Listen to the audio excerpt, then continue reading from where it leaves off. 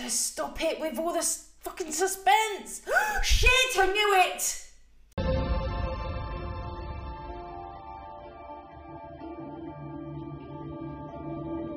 It's all green. Good work. We will find Marco Naros and collect a $20 million bounty on his head. Oh, shit. A bounty? Marco defeated Claes Ashford, the ghost knife himself. No, he didn't.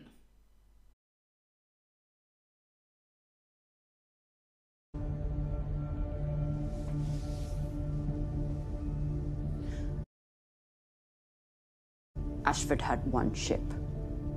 We have 3. We do this, then we earn the lasting respect of the other factions. And the bounty will sustain us for years to come. So we will do it. Pollyann Belterfam is having second thoughts. Duru Freed. Tamia and Bedasto Duru. Employees of record. Family business. And moonlights and kidnapping. Who says Belters are hard up for jobs? Oh, fuck him.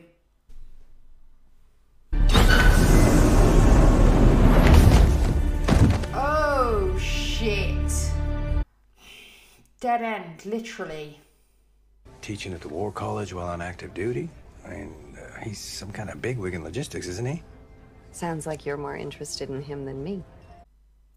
But I have to be up early, shipping out in the morning. Oh, that's a shame. Where you headed out? Nowhere, just a routine supply run. Oh, on what ship? The Barkeith. I do not trust her at all. Not even remotely. Hey, you're Alex Kamal, right? Guilty as charged. Why? Shit! Son of a bitch! Bobby! What the?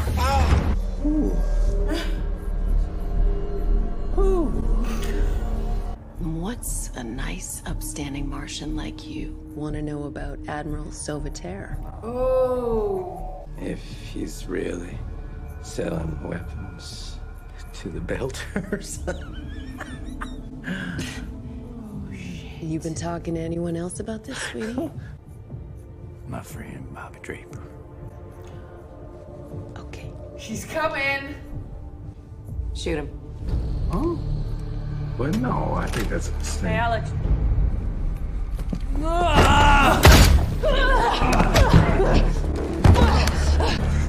Yes! Don't die, baby. Yes! Now let's ask her some fucking questions. They were trying to rob him, officer. Yeah, right. That's what they were asking me to give them my valuables. And you just happened to drop by. That's right. Lucky for me. Bye. One of the former Navy petty officers, dishonorably discharged. For what? Theft of military hardware? Oh. They're just a couple bottom feeders. We'll take it from here. Confirmed. Confirmed. Looks like we shook the right tree. Yeah, well, the trees ain't supposed to shake back.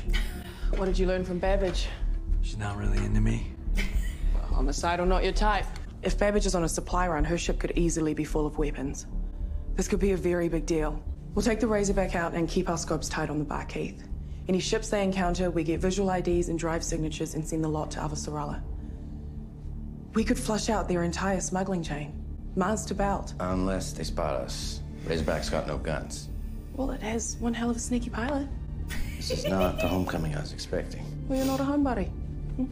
Let's go prep this ship. All right, I'll meet you there, okay? I've got to grab a few things just in case. Okay. Wow. Oh, the power suit. It's not about revenge, it's about money.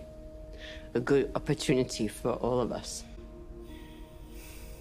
Is it though? You haven't had a family in a long time. You don't have to hide your grief from me or from anyone. Not anymore.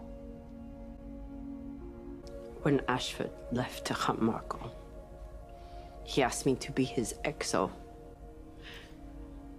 I declined.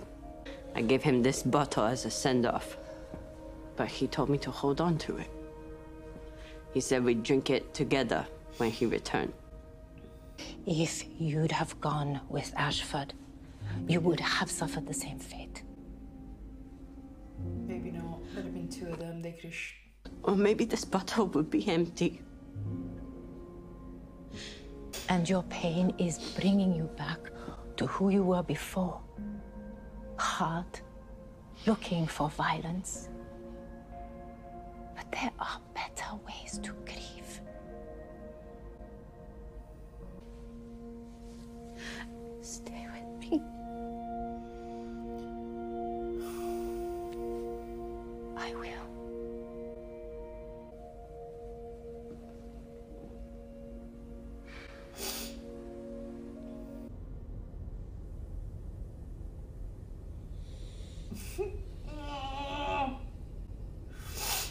Oh, this is great. We found the Tynan. As I feared, Ashford is dead. He was convinced that Mako Inaros was up to something, and I think he was right. I'm sending you what Ashford found. This is not my fight. Wow. It's gonna be your fight eventually, Kamina. I just know it. I just don't want her to die. I cannot lose Kamina Drummer. I mean it.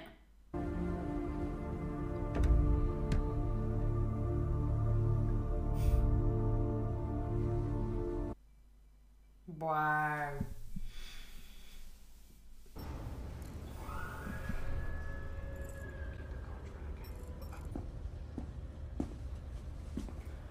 What the shit? Oh my god. Oh, I did not think this was happening. Oh, this is gonna sting like a motherfucker. Oh, Philip. yeah. Please, I need to What do you want? You left and discarded me like a piece of trash. I abandoned you, and I'm sorry, but I loved you more than I ever thought I could love anyone. Then why did you leave? I don't expect you to forgive me, but I never stopped loving you. And I never will. That's why I'm here. I came to help you. You help me. I don't need any of your help. I don't want anything to happen to you because of what your father's done. I can help you before you get hurt. The ship that I came in on, I bought it for you. Take it and go wherever you want, and when you get there, I will send you all the money that you need, but please, just take it. Fuck you. Oh, I know what you're going through. Yeah, I don't need you. Everything my father told me about you is true. Don't go, Philip, please. Just listen to me. Shit. Pause. That was about how I would expect that to have gone. But I am interested to see what happens next, because that had to be his first reaction. But I don't know how she gets to him from here, because he's going to be so fucking brainwashed by Marco. I don't know how she's expecting to pierce through that. I really don't. It's almost impossible to do. Play. You can stop digging. They're about to reveal themselves. What? The container Monica was in. Sakai and I located the ship that was scheduled to pick her up. Belter freighter out of Ceres, the Zamir. They think Monica's still in the container. Mm-hmm. That's the way it's gonna stay. Oh. Because that information does not leave this room. I'll set up a party inside the container, and when they open the door, we'll take them and the ship. And let's make sure we have someone left to talk to this time. Wow. Who is rendering these graphics? They're incredible. Oh, here we go. This is the trick. Here comes the trick. Oh, I really do want to see you. Here comes Marco. What the fuck? What's going on?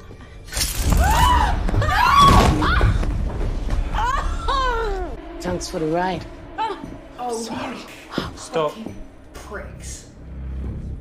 Secure her for flight. She's coming with us. Boss, she can't come. Do it. No!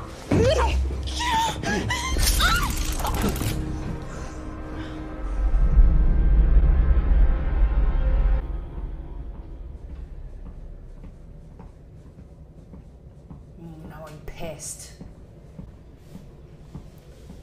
Fuck. Oh, I hate Philip right now.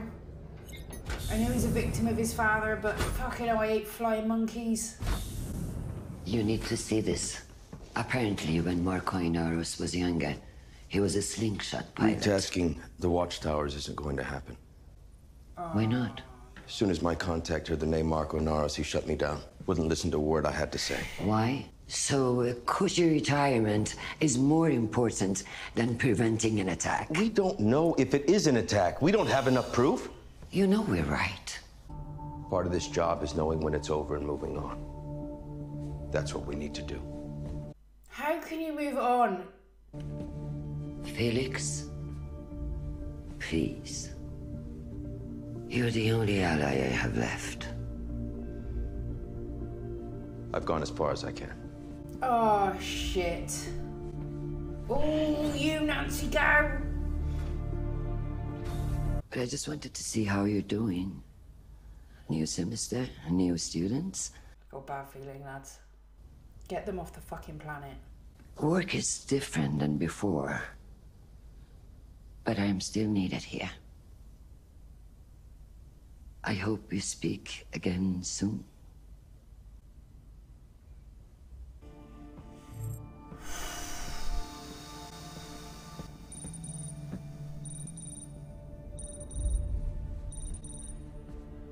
Arjun? Oh, Fred Johnson! He's You gonna do know, Marco, that throwing rocks at Tycho Ceres will do little to harm the inners. You still don't see it? Don't see what? Even our dreams are small. Uh-oh, is it too late? Oh, Jesus, stop it with all this fucking suspense! Shit, I knew it! Oh, no, no, no!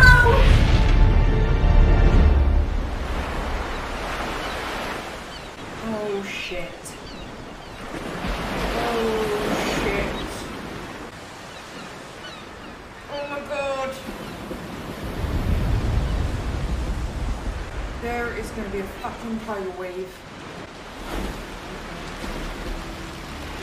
Oh, shit.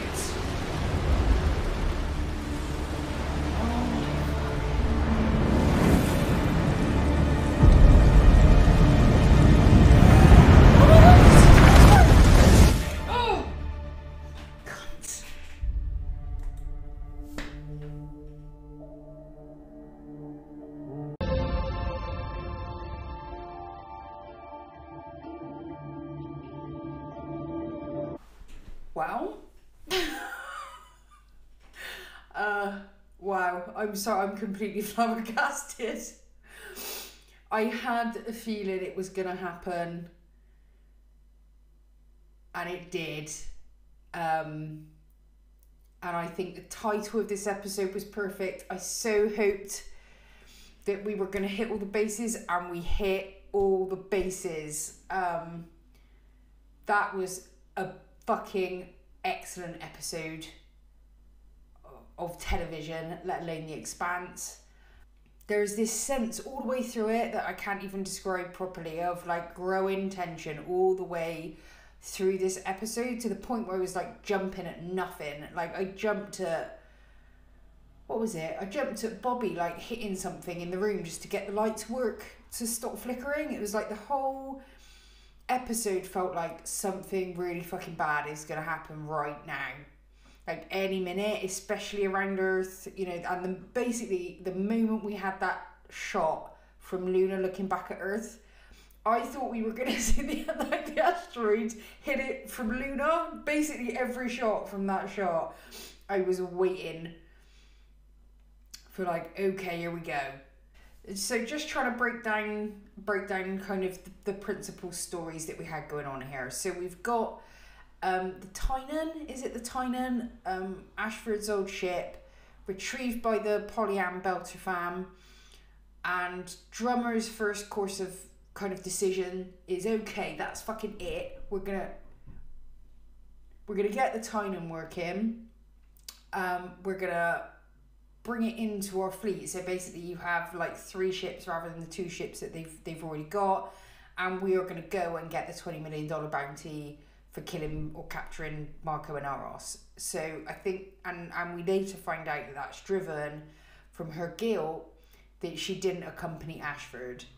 And her partner made a very good point, which was, you know, if you'd have gone, you'd have died too. I'm not 100% certain about that, actually. I don't, because the thing is, and I mean, obviously, what's-her-face doesn't know the circumstances, but literally the only reason that Marco isn't already dead is that Philip happened to be on that ship. That was it. If there were 2 of them, it would have been possible, perhaps, that actually it would have been 2 on 2.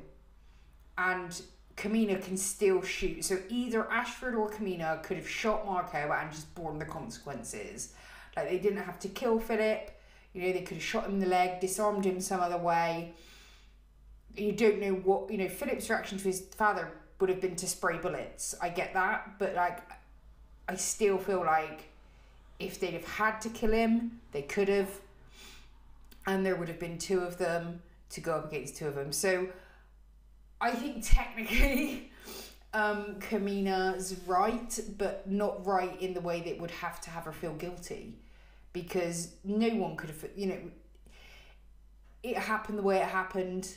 And what part of what was so frustrating to me about that happening was that actually Marco didn't beat Ashford. He really didn't. Like, he got his ass handed to him by Ashford in like pretty short shrift as well. It was just luck. Like, he had a human shield that Ashford wasn't in a moment ready to kill. If that would have been anyone else other than Philip, Ashford would have killed him. So it wasn't like Marco beat Ashford. It was that Ashford's conscience got him killed. You know, if Ashford was, you know, not the gentleman that he is, he would have just blown Philip to pieces and then turned around and shot Marco, and he wouldn't have given 2 shits about it. And tragically in this case, it would have meant probably saved billions of lives, potentially. I have no idea what the situation is now with these asteroids, if we've got 1, if we've got multiple. No idea, but I guess we're going to find out in episode 4. You poor bastards having to wait for that first drop now into this. That would have been cruel. But yeah, I really enjoyed that episode. What else we've got going on is Bobby and Ashford have managed to kind of tease out that Salvatore probably is involved in the arms trade stuff, because simply having that dinner and dropping a few questions meant that some of his little henchmen came and tried to sort Alex out. So that's proceeding nicely. But I like how already now we've got these stories starting to overlap, because we've got the information coming from the Belt and Tycho, where we have Cortazar has been kidnapped again. This poor guy, like, all he wants to do is do his work.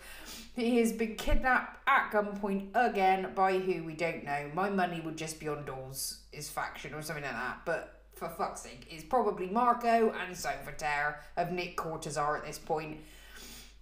So we've got that going on. We've also got the fact that when Kamina gave up the mission to get justice, in one sense, for Ashford's death, it meant that she passed on the information which we've been going on about for ages, which was essentially Marco's admission about the asteroids, that it would be a confession if you knew what you were listening for. So Avasarala now has that. Obviously, it's too late for the first one. That's already happened, but it could be possible now that they can turn those watchtower things towards, away from Mars, basically, into where the trouble's at, and hopefully catch some, if not all, of these stealth asteroids. So that's kind of too. So it is still possible that Ashford could save a lot of lives here by having got that message out, and hopefully that will bring some peace to Kamina, that it wasn't, you know, his death was not in vain, and he died really saving lives in a way that was consistent with his conscience and consistent with his principles, so we can be proud of that. Yeah, the whole kind of trying to find, you know, the people behind stealing Monica, and I just gotta say again, I'm doubling down on it. I absolutely love the way that Fred and Jim manage Monica, which is just get the information she's got to give, go check everything out and go on. Don't engage, don't trade information with her. I actually found this like a really emotional episode, and in ways I hadn't expected. Like, I'd expected to be upset about Naomi and Philip. No, not just because it's sad in and of itself, but there's some kind of a life overlap with that thing. But I found myself just angry, to be honest. I'm really pissed at Philip for hurting his mum that way. Not least because I know what it is to be abused by a narcissist. So I know his brain is just set against her and he can't see any way through it. And I just don't know how she's going to overcome, goodness, you know, looks like getting on 20 years of being mind fucked by a narcissist. So that's, you know, we now don't know where Naomi is. I'm guessing that she's being taken to Marco, and I'm really sickened by the idea that I really feel like he is going to try and get her back in via Philip. That's the deal. That if she joins him, then that's how she gets to have her family, but that's the only way she gets to have the family. That concerns me. So we'll see where that goes. And yeah, it's going to be really hard not to go on and watch the next kind of episode of this now, if I'm honest. I really want to see, you know, the next bit, the kind of aftermathy bit of that, but we'll see how the timing pans out. But yeah, superb episode. I fucking loved it.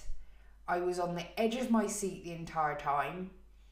And I have got to say before we go, that the way they actually finally created that asteroid hitting the Earth, I am so fucking... First, I'm impressed that they waited 3 episodes into this season. That's some discipline. Because I don't know, I guess all of us thought that this season was opening... I literally imagine this season literally opening with like the Secretary General, you know, the kind of that office, you know, the big round table that they make all the big decisions on. So I expected them all on that. Panicked, you know, like when the remember the last time with the thing with the Martian thing we had to shoot, but it got a shot out before, and then it, you know what I'm talking about. I thought it was gonna be like that. We were just gonna open the season, boom. There, you're in the middle of it, and then boom, like the asteroids hit the Earth. But this has been worse, because it's like, you know it's coming, but there are all of these in-flight storylines that are like, where's Amos right now? Where's Amos? Is he anywhere near where he can get killed by this thing? Because I'm now fucking worried. Like, Jim's family, we've got Vasarala's family. That's before we even get on back to Nico, who's probably still down there on the basic, trying to help people out. There's just so many people we care about. And we don't know their status right now. But not only that so it wasn't only that they waited, but it was also like, how many times have we seen an asteroid hit planet? In a TV show and a film, it's like it's been done a lot, and you're already, I felt like I'd already seen it. I was just waiting for, you know, for the moment of impact, because we've just seen it so many times. So I can imagine an asteroid hitting the Earth. two things I thought that they did spectacularly. One was that build up with the shots. So we start, you know, in Mars, and then we're at Earth, and then we've got the call with Arjun, and then we've got the thing in the space. You know, you're waiting. It was pulling back from Earth, and you're like, an asteroid is just gonna go like this now. But then it didn't. Haunting a Hill House does this really well too. Of like, or the Haunting of series does this very well. Is it creates tension all the time. So you're always waiting for the other shoe to drop, and something happens where like it doesn't drop, and it doesn't drop. So you actually let your guard down a little bit, so you're tense, but you're not necessarily expectant, and then it gets you, and you just completely fucking lose your shit. That's what I thought that they did really well here, was that they created tension, but it's, there's no asteroid. And then they did it. So firstly, perfect timing. But secondly, that speed that they... So we don't see this like... Normally with the asteroids, you're going along with it and it's like... and that's the only kind of shot you get. And the Earth is getting bigger as it gets closer, that sort of thing. With this, I just thought they did that so intelligently, where firstly it's just gone and whizzed past you. And then just from point of view of that lone fisherman on the shoreline there, he's there looking for his mackerel, he's doing his little fishing, and then you had the build up with because it's coming, and then, all these fucking fish start going along, and then you've got you see it in the reflection, you see his reaction. I just thought that was so well done. They did it in macro rather than... Because we already have a sense of scale. We've created the sense of scale because we're on Earth. Everything we know is on Earth. So the idea of it being hit by an asteroid is already big. And so what they did was made it very personal and very intimate. And I thought they captured it was the silence, this ordinary day, man's just doing his fishing, and then gone. That was so good. That was so good. I fucking love this show. It's shit like that just puts this show in a whole other category for me. Like, it deserves to be up there with like the best shows, because of stuff like this, where that is not... They created that spectacularly well. And I dread to think what awaits us now in the next episode, because are there more asteroids? How much of the devastation are we going to see? And who have we lost? Those are kind of the big questions. But yeah, all just fucking brilliant. I can't wait until the next episode. So until then, bye-bye.